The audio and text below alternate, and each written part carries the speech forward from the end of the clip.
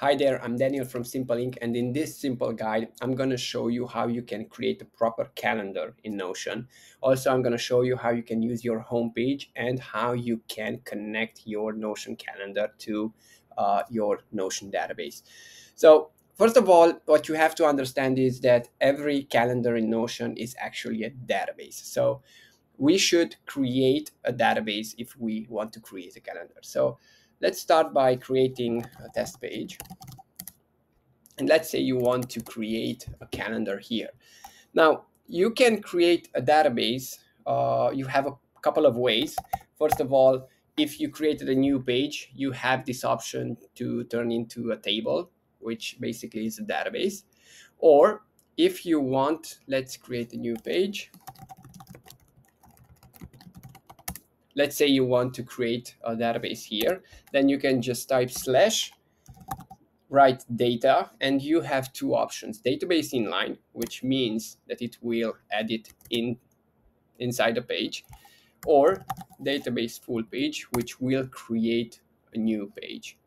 So let's call this meeting notes. And if we are talking about a calendar, the one property that we will need is a date property. So let's add that. Okay, and let's add one-on-one meeting board meeting. Okay, and let's add this for today and that for tomorrow. And now that we have a database, we can turn this simply into a calendar by creating a new view, a new calendar view. So just press on the plus icon and press calendar. And basically that's it.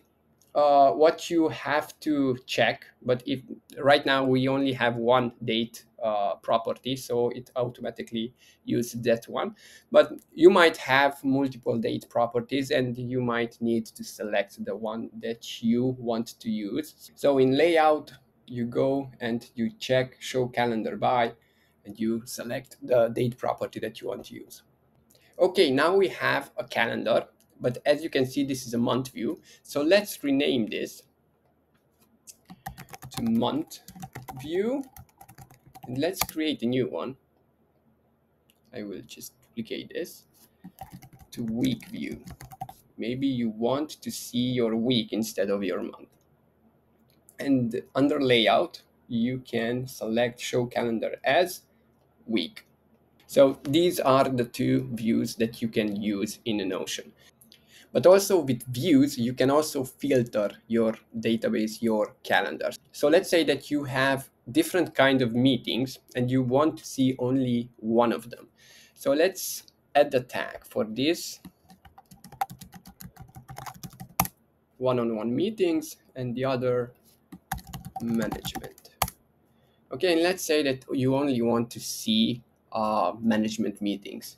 So you can go to filters and filter by tag and check management. So this will help you see only a part of your Notion database. Now, another thing that I want to show you is Notion Calendar. This is a new addition and it's a separate app, but it integrates very, very good with Notion itself. So as you can see, you have this button here, opening calendar, or you can open your calendar right here in the menu. But let's check. If you click on opening calendar, as you can see in the right side, it told me that it's adding this calendar and it appeared here. And now I can see the meeting notes, and here is the board meeting. You can drag it, you can edit it, and this will also update the Notion database. You can also click open in Notion, and this will jump you back right into your Notion setup. One last thing that I wanted to show you is using your home page, as here also you have a nice calendar section, let's say it like that. As you can see, you have upcoming events that will actually take the events from your Google Calendar. And you have this home view where you can select the database that you want to be shown here.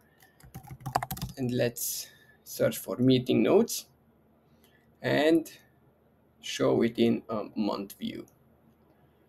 Okay, so now you can see on your home page also your calendar.